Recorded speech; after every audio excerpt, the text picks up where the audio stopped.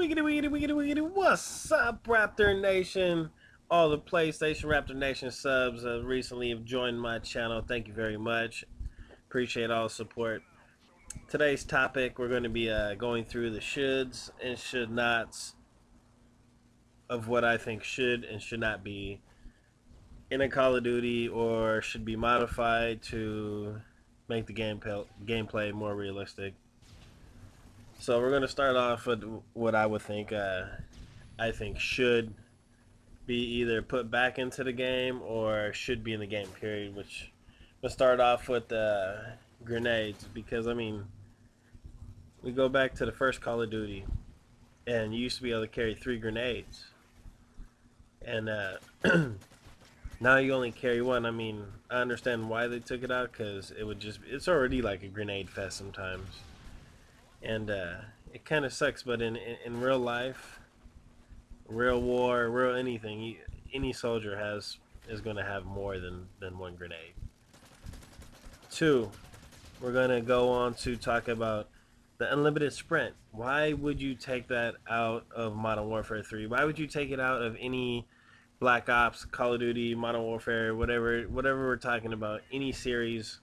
Because in the game it takes like maybe 30-40 games to sprint 20 or 30 miles, whatever the requirement is, to get the unlimited sprint.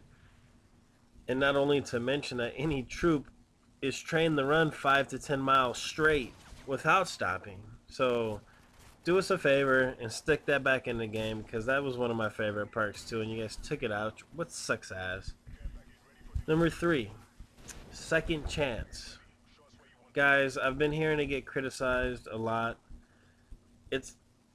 If someone gets shot in real life, like I can't express more, unless it's a headshot, unless it's a one shot, one kill shot, a death shot, you are going to have a second chance to either, in real life, I would say go to the hospital, or you're going to have a second chance to get back up and have your life again. Number 4, we're going to go to and talk about the whole last stand deal. Last stand, you get shot, just like second chance. If it's a death shot, if it's a critical wound shot, you don't die right away. So therefore, you may have more than what you have in a video game. They give you like 5 to 10 seconds.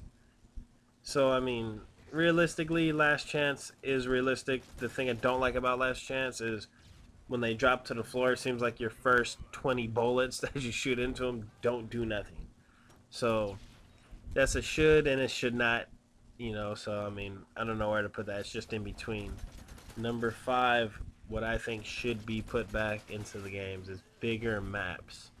We need to start making bigger maps, because most of these maps require no skill, and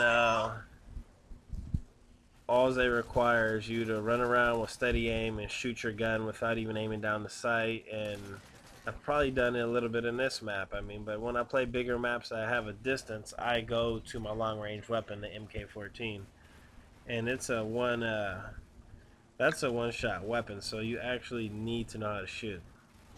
On to the should nots. I'm gonna have to speed this up because this is almost over. Quickscoping is a bunch of shit and should be took out the game. People that cry about second chance, last stand, unlimited sprint, grenades, and then they don't cry about quickscoping. There's no one in this world that could quickscope a 50 caliber Beretta. No one in this world that could do a 720 off a building and quickscope somebody with a 50 cal that probably weighs in real life between 30 and 50 pounds, or it's heavy, and the recoil on that in real life here, it's ridiculous. 2, long range shotties. Come on, we need to end this stupid ass shotgun where everybody now is just running around with the shotguns and shooting you from like 80-90 feet away in the back. And another thing, Stalker Pro. You should not need to have Stalker Pro to move faster left to right while aiming down the sight, because in real life you can move just as fast aiming down the sight left to right as you would not aiming down the sight left to right. So please get that fixed. Number 4 is the ranking system. bring the ranking system in Black Ops through every Call of Duty is better, because it's fake how Modern Warfare does it. Basically, whoever plays the most and stays in their mom's basement has the highest ranking. So let's get this whole ranking system better. And this pretty much sums it up for this video. I wish it could have been longer to talk about more, but thank you for watching this video from PS Raptor Nation, HD Gaming Show, baby. It's your boy, Jay Brandon. Roar!